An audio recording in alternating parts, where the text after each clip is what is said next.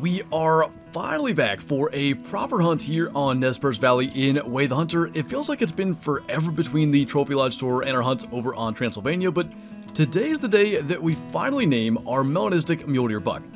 And if you're not yet familiar with him, this is our guy right down here. He is a 1-star adult now. First spotted him as a 1-star young, I believe just at 1 year old. But if we take a closer look, he's got a split on the back on his right antler and a split on the front on his left antler. So uneven, not likely to be a future 5-star. But still, there's going to be a community tab poll in order to name him. And there's going to be 5 different options. In the meantime, we do have another uneven 1-star adult here. So we'll continue to try to benefit this herd. The 5 options are going to be Midnight and Storm. Those 2 are the most requested. And then 3 I really liked: Poltergeist, Blockbuster, and Osiris. Commenting those names isn't going to help anything as far as the actual voting for his name.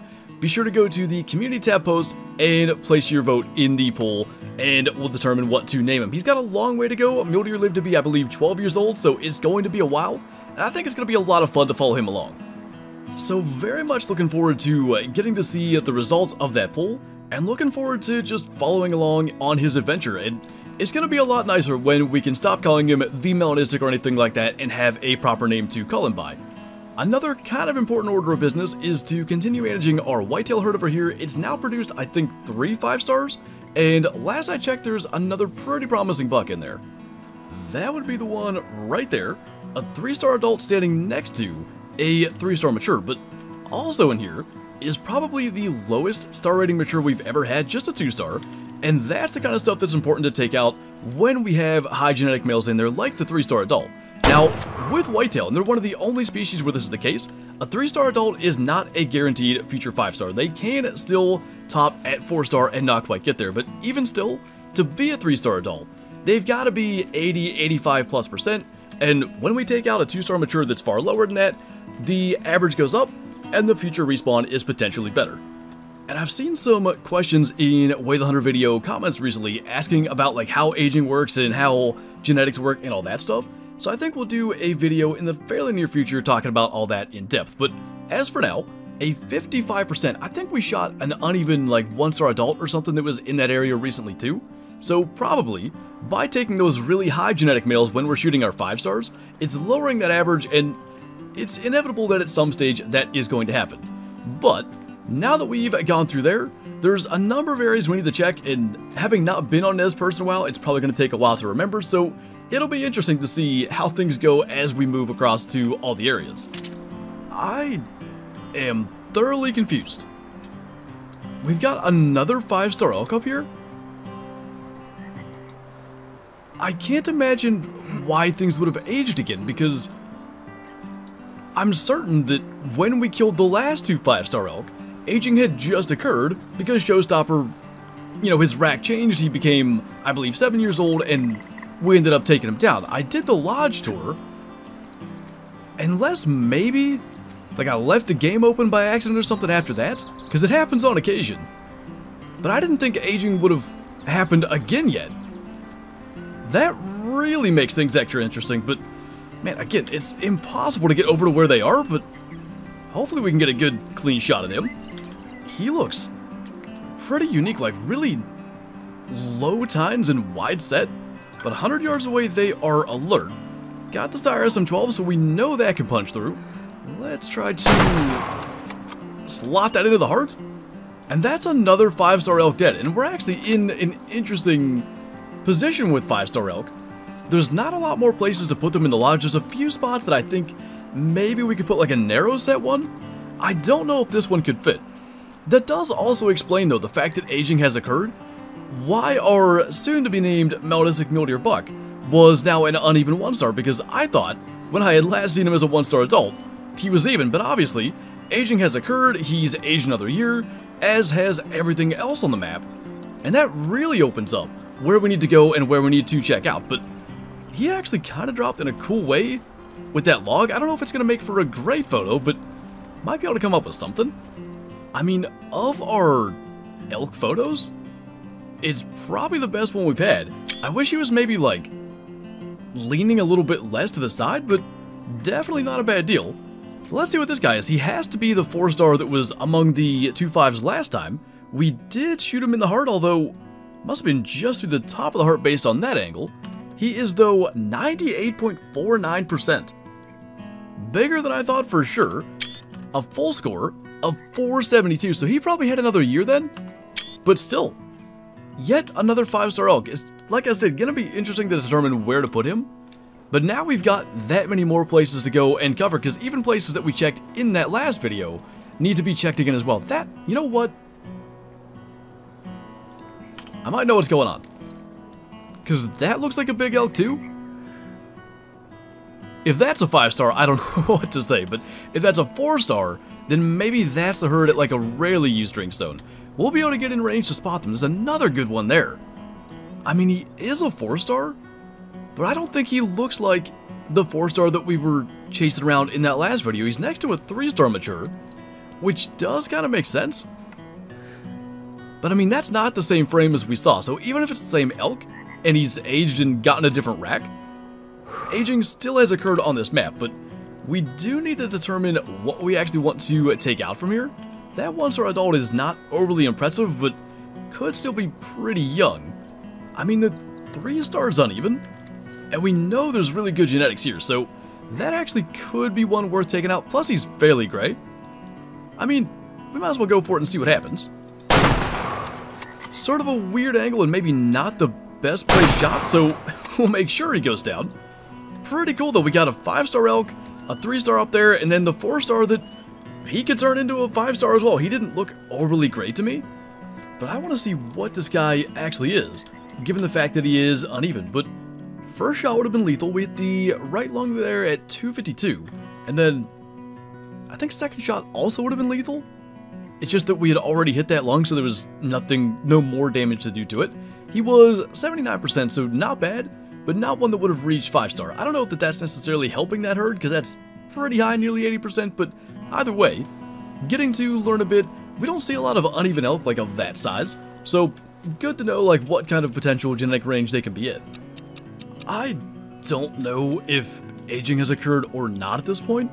We spent the entirety of drink time just going around to all the different places looking for animals that we've been keeping an eye on, and nothing increased in star rating, nothing has died of old age, and I really don't know where we stand. I don't know where that 5-star elk came from, unless it was the 4-star that is aged, because we also never saw that 4-star. There was one there, but the rack didn't add up to what we had seen last time, so I'm not sure at this point, but I decided we might as well go ahead and go through the grassland. Having found Showstopper, our albino whitetail, and now the Melanistic mule deer, it just makes me want to hunt for more rares. And looking at the areas to do it, I really think that probably the grassland is some of the best areas for hunting for rares, just because of the pure number of deer. If we take a look at the map here, if we just zoom into the zones, I mean, there are just tons of herds all right down along the river, and if we walk through it during feed or drink time, we're bound to see a ton of animals. And as we continue to manage our herds, we called that guy in with a low fitness call, knew he was under 50%. That just makes it more likely that any rares that do show up are going to be decent. But I do think what we've seen so far today, in a random 5-star elk showing up, more 4-star elk, the 3-star adult whitetail and stuff, a lot of that is due to just herd management and shooting the proper animals, working on having your average genetics in those herds in those areas as high as possible. But another aspect of it I really think is just time put in.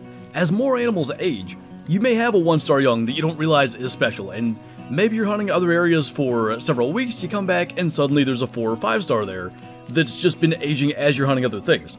That's why I want to spend time on maps like Transylvania. We got the 5-star red deer recently, we just shot the one-eyed black wolf for the mission. I want to be able to add more things to that lodge, and I think as big an aspect of it is just putting time in. And another reason too, we got to get back on Aurora Shores. We put in a lot of time there, and I feel like we're just getting to that stage where we can have that happen. We can stumble into things that we didn't expect, or just have some of those animals that we haven't been paying attention to potentially reach 5 stars or, you know, a trophy size. So a lot of it has been aging Showstopper, aging our Melanistic mule deer buck, and just continuing to hunt for the other trophies that show up out here. And I'm just hoping that we can continue doing that on other maps, because what we have here on Nez Perce is really fun. And that leads us to where I intend to attempt to wrap up this video with a little bit of moose hunting. We obviously shot our biggest 5-star moose by a long shot in I think the video before the lodge tour. And unfortunately I didn't have my live reaction because I was quite sick at the time. But I really love the look at the 5-star moose, both the Alaska moose and the moose here on Nez Perce. I think the Alaska moose, the body models look better, but I do really like the antlers here on this map, so that's something I want to continue working towards. There are some places where I think a moose would fit on the wall better than an elk and vice versa, and when it comes down to completely filling the lodge, what we have left for the most part are really big plaques for things like elk and moose, and you can put deer on them, but they look a little undersized on that plaque in my opinion. And then just small game. And the good thing is, we can sort of do a little bit of both by hunting for moose. We have that potential to see Ross's geese, lesser scalp. The mallards are up here as well, so it's a little bit of, no pun intended, but killing two birds with one stone. Plus, when we see probably the smallest mature moose we've ever seen at 10%, a little bit of a first there at that. I'd almost tax him if we had like a Hall of Shame or something, but we also shot him in the head and cannot, so nothing that we could do about that, even if we had an extra lodge. Would have been a little more fitting if that was a 5-star wild duck, but good to know that stuff like that is around. I don't know that any of these are actually things. Are there 2 4-stars? There are. Well, that's encouraging. Got a 1-star adult, 1-star young. I don't know that we want to shoot any of those ducks, but that's kind of the point anyway. If we're here, and if those age to 5-star, because they don't live very long, you gotta be in the area when they do. And hunting moose, that gives us the chance to get them. Now the scalp, on the other hand, actually do live fairly long. I think they go to like 19 years old. Wild ducks are maybe 10, something like that. So it's a lot more important to catch the wild ducks as they're going towards their maximum age. But these guys can live for a while, but a 2-star mature is certainly not helping out our overall genetics with them. So at some stage we should get like a shotgun or the 22. Obviously we have them, I just never carry them. And when we see a duck that maybe a 5-star shows up that we don't expect, normally we just do something like that. But if we're gonna do like, maybe one of these days we'll do just a moose and waterfowl hunt, where we just have the 300 and like a 12 gauge, because, I don't know, every now and then, shooting the duck with a 270 or a 30-06 does seem a little weird. That said, it does work. We hit him right in the wing there, at almost exactly 200 yards, 63%, so just good to take that out. Really hoping to get a 5-star of them. Apparently that will go towards 2 missions though. That definitely doesn't look too bad though. A 3-star adult. This is in the same general vicinity where we had one of the 4-stars, and I can't even remember what video it was, but we found 2 4-star moose that unfortunately both actually died of old age. There's a 2-star adult there too. So I don't even think we're doing any shooting here. We probably want to leave both of those go. But I imagine that's where the genetics are coming from, and I mean, one that makes it to 4-star is good. Moose are a little bit weird. They can get to 4-star adult, and I actually believe when that happens, it's a bug. So hopefully that's a legit 3-star adult, and we see mature soon. But either way, very encouraging out of this spot. Now another thing that lives forever is Ross's geese. I think they go into like the 20s, and I feel like it would probably be safe to take a 2-star mature. So gotta make sure that shot's gonna land. And there probably were more in there than we actually got the spot, so we'll try to make sure that there were no 5-stars or anything special in there. We've seen a couple of 4s, but they always seem to end up dying of old age. And again, we get distracted with other things and spend our time chasing deer down south and bighorn and mountain goat in the mountains, so we very well could have just missed out on a 5-star goose by now, but probably wouldn't be the worst idea to maybe shoot some of them. I don't know why they've just turned and started coming back this way. If we had a shotgun, we'd be in good shape right now. But it was literally right here where we shot the last 5-star moose, and I'm hoping to maybe see some other good moose genetics in this area. But I do think with this kill and maybe learning a little bit about what geese to take, 60%, so probably 2-star matures are pretty safe. That's going to do it for this one. So we've got another 5-star elk to go and place in the lodge.